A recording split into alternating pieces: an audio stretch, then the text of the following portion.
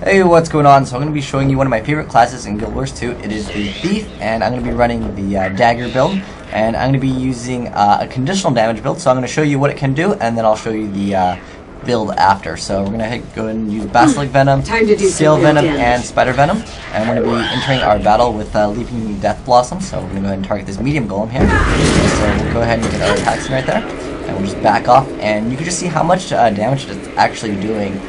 Basically, you can go up to most medium or light targets are a lot easier to do this on, but you can go up to pretty much most medium targets and just go up to them, use Leaping Death Blossom, and you can see it gets the kill. So if you're going off heavier targets, you're going to probably want to continuously attack them, but I mean, you can continuously attack most medium targets and they'll go down with ease. Even with a heal, this just does so much DPS that most players aren't really expecting people to basically be able to teleport in, because you can actually teleport in with Steel, and you can just finish off most characters. So I'll go ahead and show you how I'm running it at the moment.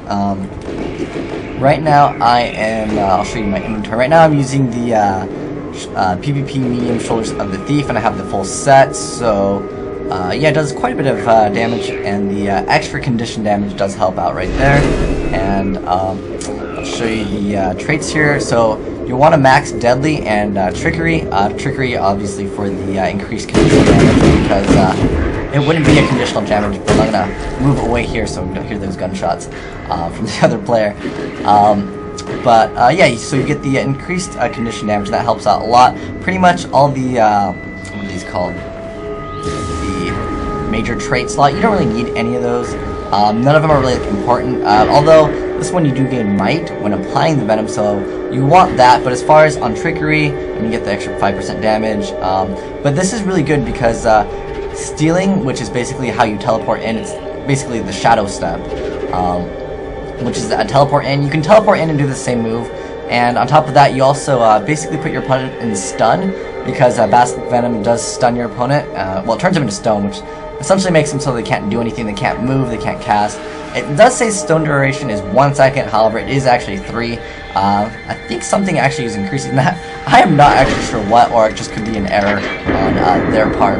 But this build is really good, and I'll go show, as far as skills, I mean, you don't need Basilisk Venom. It just makes it so you can stun them and you can't really move. Then you can get like 2 or 3 free hits on them, just to guarantee the kill, just in case they're running something that gives them a little bit more vitality. So yeah, so that's been my Thief here, just to show you one of my favorite classes, and a really good build. So if you're looking to play a build where you can go in and basically one-shot people and like run out, and then you'll get the kill later on. It is pretty good though, and I do really like this class overall.